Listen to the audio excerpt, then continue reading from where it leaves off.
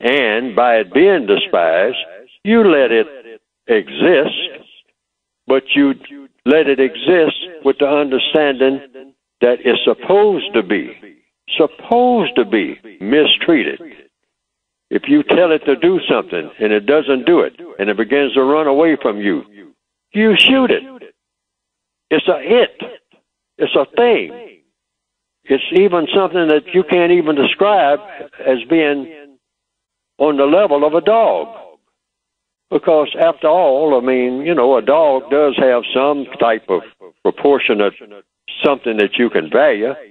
But this thing in the form of a person that you call a black person, you don't know what that is, except it's something you're supposed to if you are classified as white, and even if you're classified as black, you are supposed to despise that thing and not only express it in words every now and then, not so much in the modern days, but you certainly express it in your actions toward it.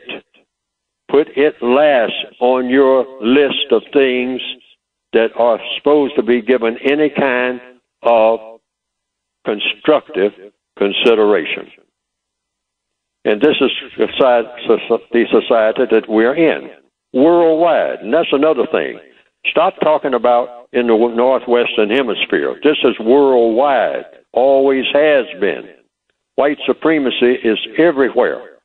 There's no place you can go where it doesn't reign supreme. That's what it means by supreme. That's everywhere, in every area of activity. Economics, they control it.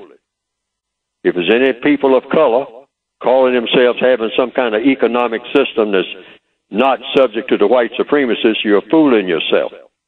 Education, they hoard all the knowledge and have you come to them to get it.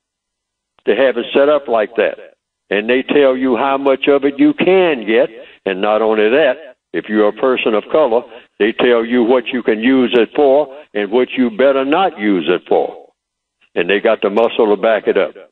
And then that's economics, education, entertainment, labor, law, politics, religion, sex, and war. And if you have color in your skin, they dominate your movements in all of these areas of activity, truth be told.